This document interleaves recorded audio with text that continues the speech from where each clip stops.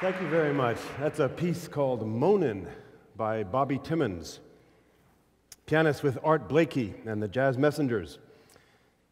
The idea of moaning in African American music goes way back to the slaves who sang plaintively in their praise houses.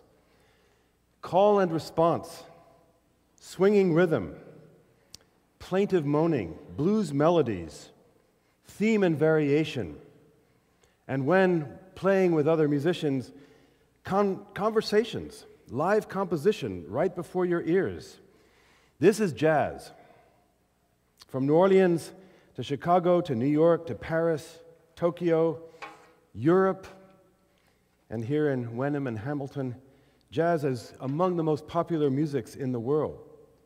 Why? What is so compelling about jazz? Well, it tells a story. Of course, all music tells a story, and there's a spiritual and cultural background to all music. The connection of music to spiritual life has been observed and expressed in many ways. Nietzsche once said, "Without music, life would be a mistake." And I, he added, could only believe in a God who knew how to dance. Or this from Mickey Hart, "Music has many sides. It can seduce or frighten you. It can rattle your bones. It can let you see God." Jazz was born in some unlikely places. We think of the brothels and the barrel houses of New Orleans, but in fact, jazz goes back much further. It comes out of the spiritual. Spirituals were sung by enslaved Africans in the midst of the hard oppression of chattel slavery. In the midst of this oppression, remarkable things happen, including evangelizing of large communities of slaves who embraced Jesus. One would not miss the irony here that they embraced the religion of their oppressors, though not their lifestyle. So the spirituals are at the origins of jazz, and these spirituals are about many different subjects. At the heart of them, though, is that the Lord would see them through, that God would look down and see His people through, that Jesus would walk with His people through the hardship. Walk with me, Lord.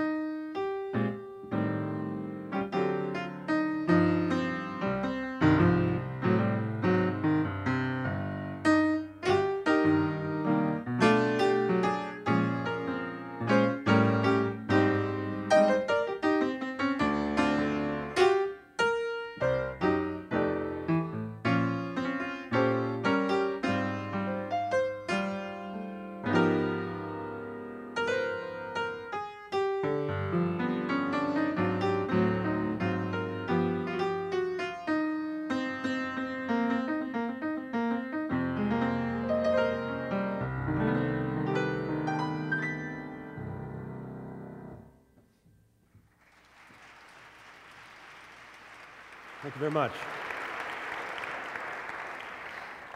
On a hot summer's day in 1845, the enslaved Africans were on their way to the secret meeting place far from the plantation.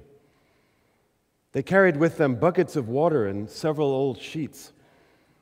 After walking for miles in small groups of 2 or 3, the first in the party could see the humble dwelling in the distance. Known as the Hush House or the Praise House, the structure was a simple log cabin. They entered and proceeded to hang the sheets up on the wall and douse them with water so that no one could hear. Before the last few slaves arrived, a preacher began to speak on Ezekiel and the dry bones. "They're going to live again," he exclaimed. And he explained the new life in Jesus Christ to the gathering congregation. Soon the singing began. It followed the tones of the sermon and went on to soar into heavenly heights. One woman was wearing her apron with figures woven in of souls on their way up to heaven or down to hell. She remembers the scene vividly. The music began slowly, thoughtfully. Soon there was a call and response pattern. Now the group was not only singing, but shouting the spiritual song. As the preacher went on, this slave woman remembered experiencing wonderful revival. With the message, then the song, she knew the Lord was alive despite her misery. "And honey," she said, "the Lord would come a-shining through them pages and revive this old slave's heart, and I'd jump up there and then holler and shout and sing and pat, and they would all catch the words, and they'd all take it up and keep at it and keep adding to it, and then it would be a spiritual." The spirituals were deeply comforting, but they were also about survival. Not only did they celebrate biblical characters and places, but they contained code words, a tradition that came over from Africa. These words instructed the slaves about strategy. For example, "I'm on my way to Canaan land," of course, is about the hope of heaven. But it was also a signal on the Underground Railroad, a network of escape routes, to move north, far north, up to Canada, for which Canaan was a code word, where slavery was unlawful, particularly after the Fugitive Slave Act of 1857, and people lived free. Or "wade in the water, children." Of course, it's about Joshua putting his foot in the Jordan by faith, and then it would open up. But it was also a warning to take the river route, because the slave catcher was using bloodhounds to ferret out the escapees.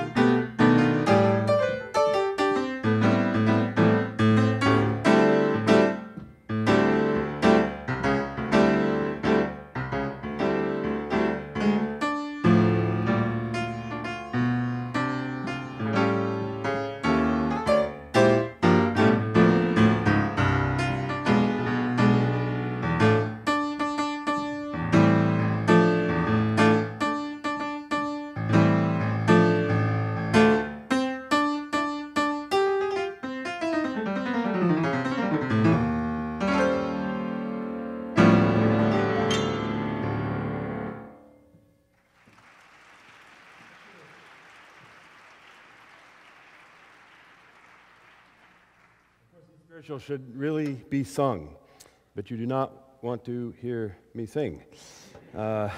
Serious changes in the atmosphere would occur. But this music is where jazz begins. Its roots are in the Negro spiritual. This extraordinarily powerful music is full of imagery and metaphor. Favorite events to sing about include the Exodus, the birth of Jesus, his death, and of course, the safe arrival in heaven. Heaven is a real place in the spirituals. It's got streets and gates. Blind Gary Davis sings, 12 gates has the city, over and over.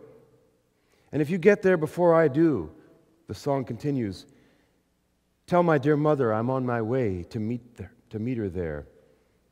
The favorite characters are Moses and Daniel and Joshua, and of course, Jesus himself. Oh, brothers, don't get weary. Oh, brothers, don't get weary. Oh, brothers, don't get weary. We're waiting for the Lord. We'll land on Canaan's shore. We'll meet forevermore. Now, black theology, particularly in the slave community, was not escapist. It was hopeful and deeply joyful. But heaven was not a foggy place far away that somehow something called the soul would ascend to. It's a real place. Meantime, we have a life full of trials. And sometimes it's right to pray as we are instructed by our Lord to pray, lead us not into temptation, but deliver us from evil. And he does that. But sometimes the Lord does not deliver us from evil by taking the trial away. He leaves it there in front of us, like a mountain that won't be moved. Instead, he gives us strength to climb it, grace to go through the trial. Not many mountains were removed for enslaved Africans and even newly emancipated African Americans. Indeed, many race barriers still exist today, like so many mountains. But nevertheless, because of the gospel, God gives remarkable strength to climb these mountains. So here is a James Weidman arrangement of Lord, Don't Move That Mountain.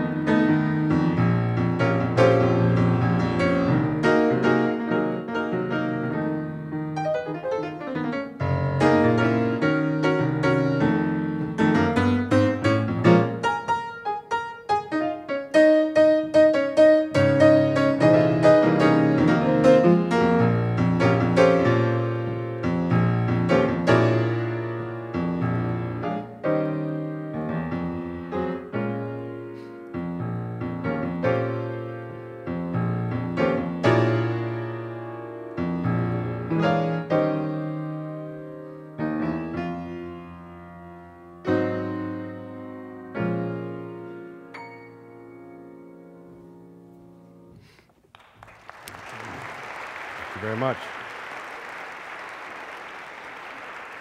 Thank you.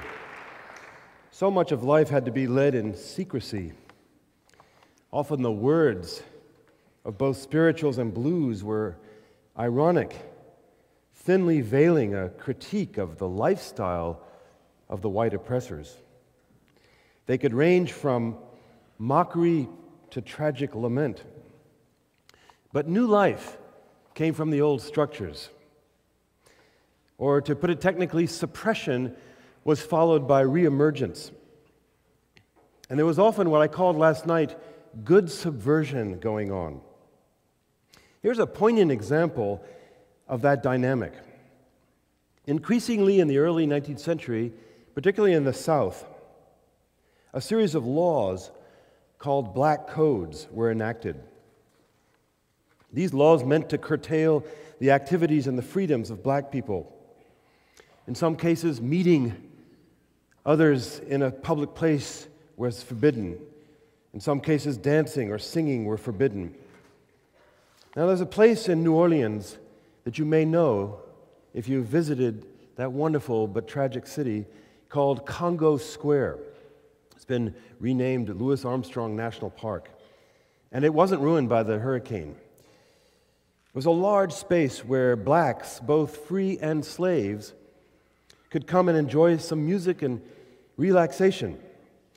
They loved the drums, as the name implied, and when the singing and the dancing got going, well, it made quite a joyful noise. The town fathers got nervous about all this. They had read somewhere that dancing incites to riot. So they issued a black code prohibiting the dance on Congo Square. Now, this was a deep blow. Yet, not to be outdone, the black leadership sent a delegation to the town fathers and asked, so they could be sure and comply, exactly what is the dance? Well, they went into committee. I am not making this up.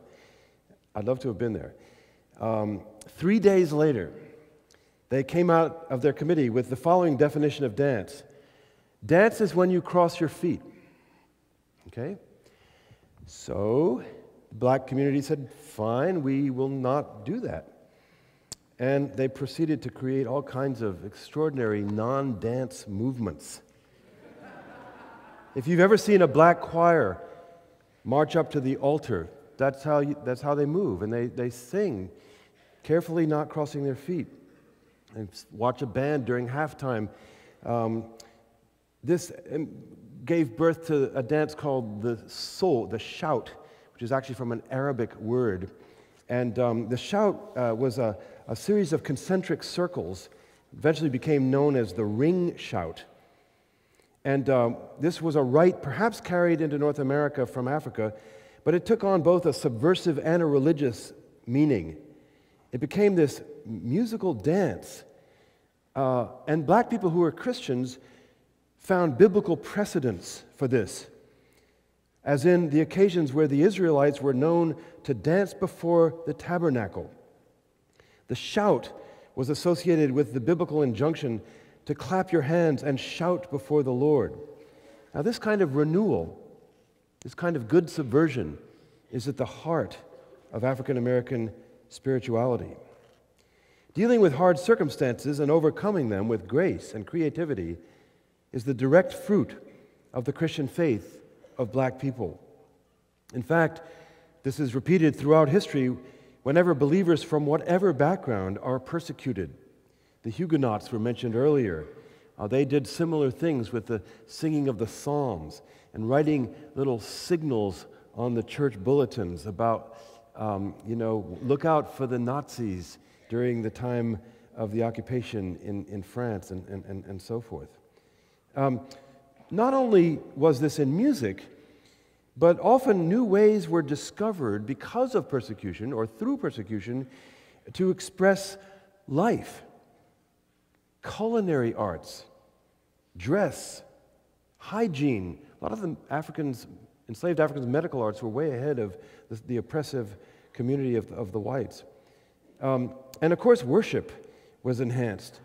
Now, jazz comes from the spiritual, and one of the lacks, I think, in the otherwise very great documentary by Ken Burns called Jazz, is the amount of underscoring of this. He got so many things right, but aside from a few odd pictures of praise houses, there wasn't much on this.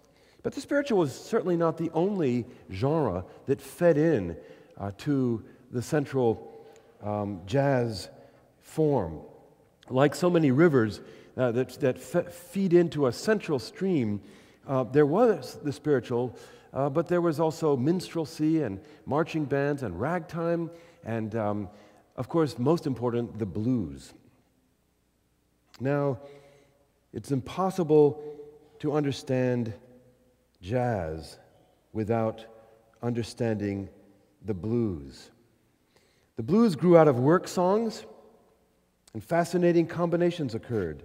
Field hollers, sea chanties, work songs from many different groups combined to produce wonderful folk music on the cotton fields, the levees, the railroads. And eventually, a particular form crystallized. There were only 3 chords and only 2 lines, A, A, B. I hate to see that evening sun go down. Oh, I hate to see that evening sun go down. For my man, he has done left this town.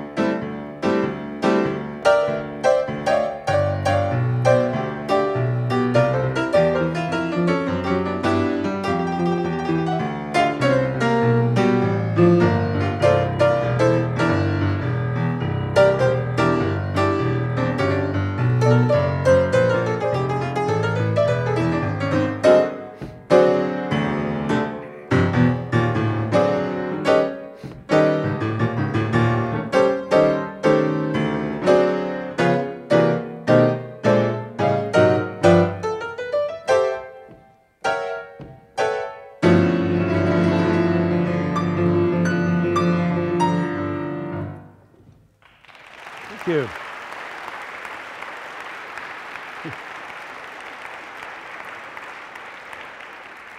Really need our whole group up here next year. This is called the Hamlet of the Blues, composed by W.C. Handy, the St. Louis Blues, He said he'd been inspired to write it by a chance meeting with a black woman on the streets of St. Louis, Missouri. She was distressed over her husband's absence, and she lamented to him, "My man's got a heart like a rock cast in the sea," which is a key line of the song. Oh, that St. Louis woman with her diamond rings, she pulls my man around by her apron strings. And if it wasn't for the powder and her store-bought hair, oh, that man of mine wouldn't have gone nowhere. Now, this is songs of lost love. And you'd think it's a million miles away from the spiritual, but it's actually very close to the spiritual. It's musically very close. And most of the blues are much more than about lost love. There's a deeper kind of abandonment.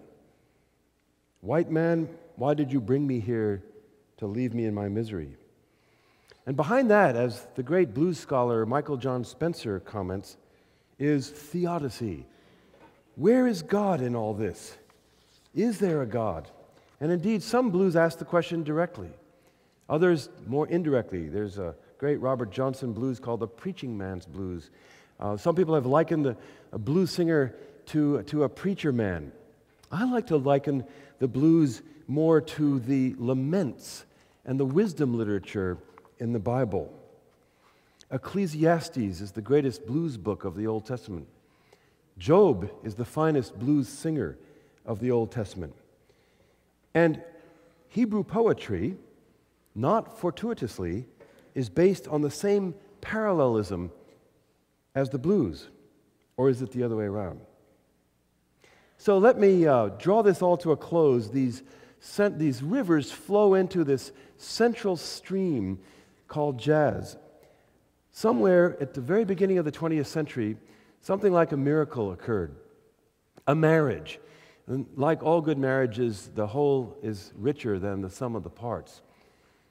These forms all came together, and on the streets of New Orleans, and lots of wonderful history and background there, marching bands emerged that played spirituals, and they marched without crossing their feet, and they carried on, and they became a kind of a new form that the world had never quite seen, at least in its present acception before. It became known as jazz for reasons we don't know. There's a lot of speculation on where the word jazz comes from. There was a singer in those times named Mr. Jazzbo Brown, but most musicians don't attest to his being at the origins. My favorite explanation, it's probably not right, but it's from the French, jaser, which can mean to gossip and to move around, which is what people did when they were listening to the music. And you're free to do that, I guess, if it were up to me. But anyway, how can you listen to jazz without moving around? The most likely origin is it's a racist sully. When jazz first came into prominence, and when white people first heard it, they were kind of shocked and surprised. It was very exotic. It was very different. It was like European music, but with a big difference. And so they called it jackass music. Now, if you take away the CK from the jackass, you get jazz, which was the actual first word for jazz music. The important thing is not so much the etymology, but is what jazz developed into. It was a music of swing, of call and response, of the imitation of black singing style with instruments and melodic development. Jazz, more than anything else, back to the beginning, tells a story. There's a great tale of the emergence of the extraordinary jazz trumpeter Roy Eldridge from the Midwest. And apparently when he was a young man, he was out playing and just wowing the crowds. And these two older gentlemen who were jazz musicians went to check him out. One of them had heard him before and the other hadn't. So they go and they sit down and they listen to the first set. And the older guy says to his friend, "Didn't I tell you how great he was?" And his friend says, "Yeah, this is the greatest technique I've ever heard, but he hasn't learned to tell a story." And then as the tale goes on, a couple years later, they go to check him out again, and he has learned to tell the story. It's not just pure technique. He's The form has married the content, if you will. And the form of jazz is all these different conventions, blue notes and kind of trading fours and all the things that we do in a band. But the content of jazz is what I like to call the narrative that moves from deep misery, deep sorrow, to inextinguishable joy. The sorrow of the experience of life on the plantation, but the joy of emancipation. Very different from happiness. Joy means you've gone through the valley of the shadow of death, and then you're sitting at the banquet table on the other side. Happiness means you're taking a shortcut to the banquet table, and it's okay to clap your hands and have fun, but it doesn't have roots. And I believe that at its best, jazz is this narrative from deep misery to inextinguishable joy. Perhaps the greatest exponent of jazz, although it's hard to call anything greatest in such a rich form, but one of the greatest is America's finest composer, who is Edward Kennedy Duke Ellington. Duke Ellington grew up in the church. His mother read the Bible to him every day. He was steeped in the Christian faith, did not, like the rest of us, live an exemplary Christian life, but he loved the Lord, and he trusted in His providence. And I think that's what we could say about the rest of us as well. He had 3 goals for his music. He didn't like it to be called jazz. He felt that kind of pigeonholed it into some ethnic thing. He accepted the term because that's what he had to play. He said in his autobiography, he looked forward to the day when there wouldn't be folk or rock or jazz or classical or ragtime. There'd only be 2 kinds of music. Good music, and the other kind. Well, anyway, he had 3 goals for his jazz music. One was to entertain. Entertainment is a marvelous Christian virtue, is it not? We're so distressed by the entertainment industry, which is based on hedonism. But there's good entertainment. Another French word, entretenir, it comes from the idea of keep a conversation going with friends. And definition 12C in the great big Oxford Dictionary is maintain a conversation with eternity. Entertainment at its best lifts you up from the grayness of life into something that's refreshing, much as the innkeeper would entertain the weary traveler. Second, the music should recount the story of African American life. Duke, quoting Du Bois and many others, said, "America has no meaning if it weren't for the blood and the sweat of African Americans," and many other ethnic kinds as well. He was a very cosmopolitan man. But he wanted people to know about the history. So he did long symphonic poems, starting with slavery, and then moving to the blues, and then spirituals, and then emancipation. And finally, it should honor God. All his life he wanted to do this, but particularly in the last decade of his life, Duke wrote 3 sacred concerts, which were kind of jazz oratorios. Wonderful music. And at the heart of this, he wanted people to know that there was a God who cared for them. The first of these opens with a song called "In the Beginning, God," which is a poetic meditation on before there was the creation, before there was the fall, there was God. And Duke writes that, "I wanted people to know that in their loneliness, in their babble, when they're reaching out to others but aren't sure they'll be heard, there is a God who began the whole thing, who is family, who is a dwelling place, and who listens." So his music all came together in these sacred suites. So I will conclude with perhaps his most beautiful gospel tune called "Come Sunday," which has the refrain, "Look down, O Lord, and see your people through."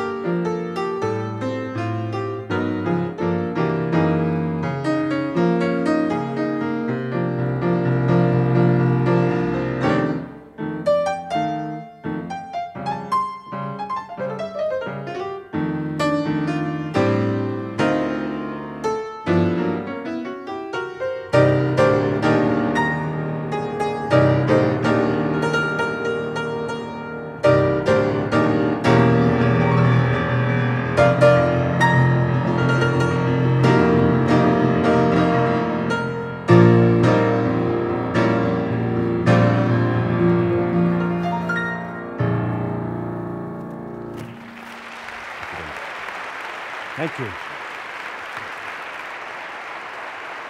Thank you.